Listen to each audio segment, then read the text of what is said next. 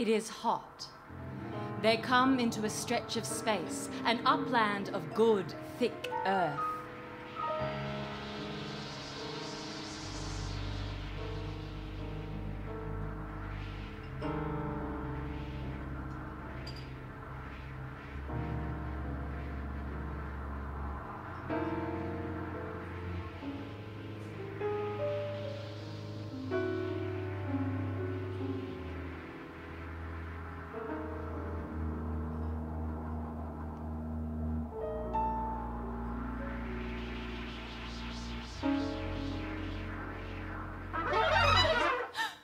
What are they?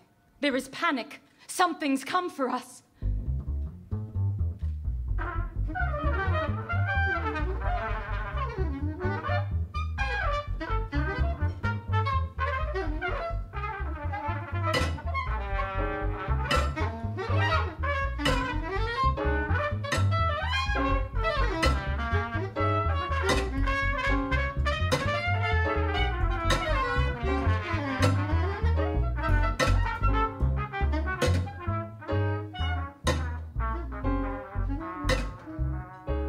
Animals are keeping pace with the train, snapping at the wheels. No, not animals, or if animals, ones that melt and reform and emerge from the ground and through which light shines. Bullets pass through them, ignored.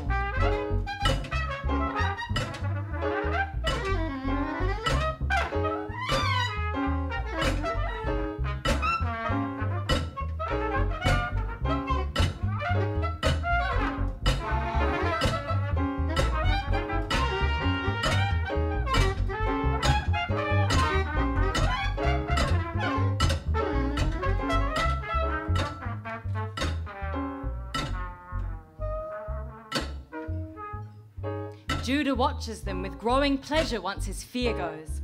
Each time the train moves on again the little length of its tracks, the things appear.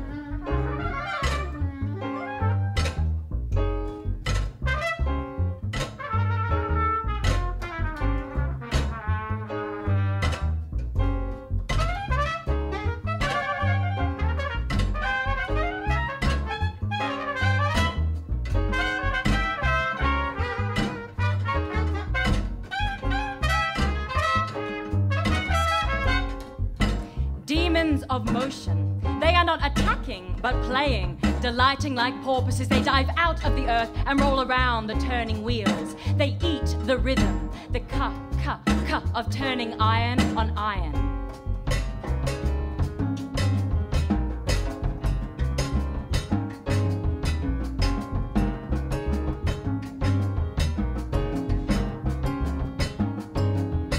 After millennia of snapping up only the quick steps of plains foxes and prey, the demons are drunk on the heavy beat. They evanesce out of colours in the near shapes of foxes and rock rats, the only animals that they have seen.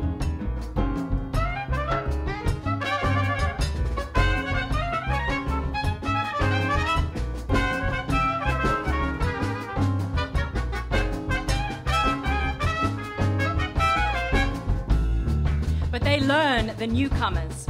And as hours pass, the motion demons mimic humans and cacti inexpertly to the track layer's delight.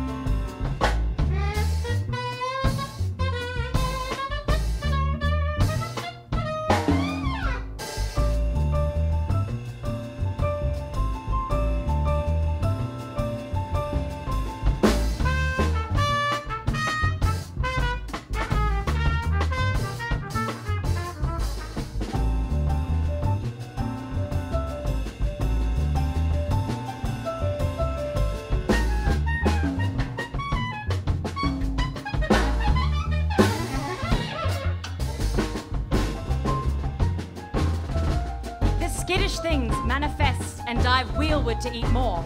If counsellors detrain, demons pullulate about their feet, eating the echoes of their steps. One woman dances, and the air goes alive with a rapture of motion demons, now seen, now unseen, gorging on her tempo.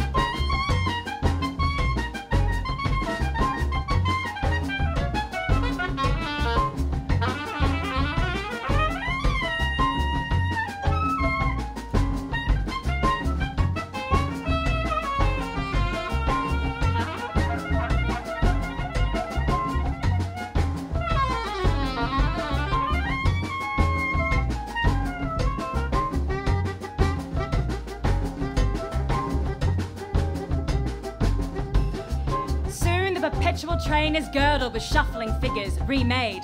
The free and old women who were once whores, cactusi overcoming their grimness. They dance by the train, keeping pace in capers, in barley mows, in lily gins. Their feet are thronged by demons catching the light. It is a contest. The most complex, repeated, perfect rhythms are the best food.